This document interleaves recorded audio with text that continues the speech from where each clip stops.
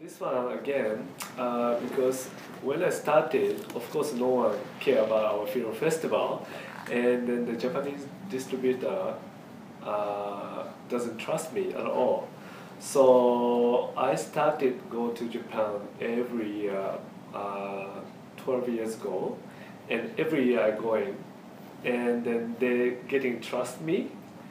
And then now it's because of the growing the audience, number of the audience. That's why it's the Japanese distributor now is trust me, and they want to show in more latest films. That's why it's for both of us, from Australian side, from the Japanese side.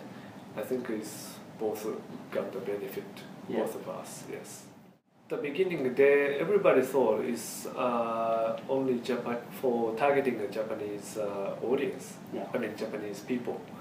But actually, my aim is to introduce Japanese films to Australian audience. So now it's about 70 to 80% Australian, non-Japanese. I mean, yeah. For this year. For example, the Great Passage behind me is opening film of this year's film festival.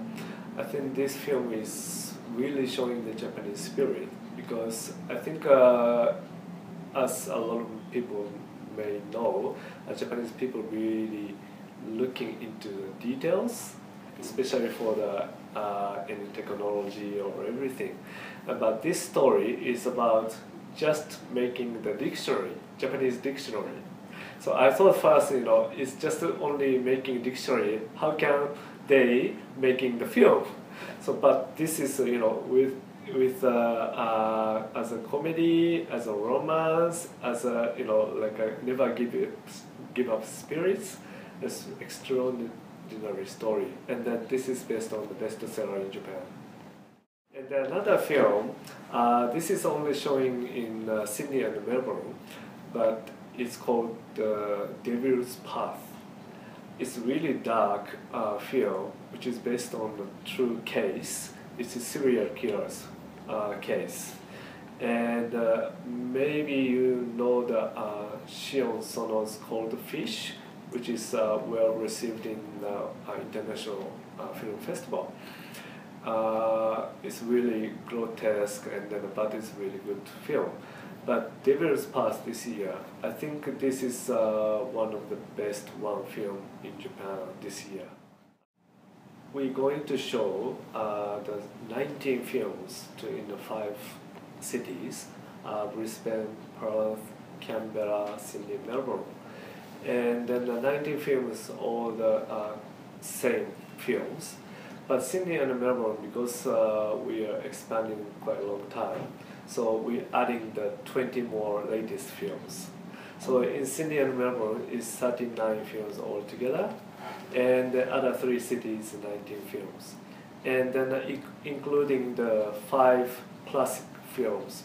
And also this is free films. So if you go there, and first come, first serves, but everybody can enjoy the old Japanese style of the masterpiece. At the beginning, I think only Japanese language learners are interested in watching Japanese cinema or drama. But I think, as you know, as a lot of now is Japanese anime is popular everywhere. Yeah. So I think it's now because of that anime people, anime fans, obviously want to watch the more anime, and also those kind of fan, including the Japanese cinema fan, is also the Japan fan itself. So if you become a Japan fan, they want to know more about Japan, so they want to watch more other films as well. So they're obviously increasing the audience of Japanese cinema, I think, in Australia.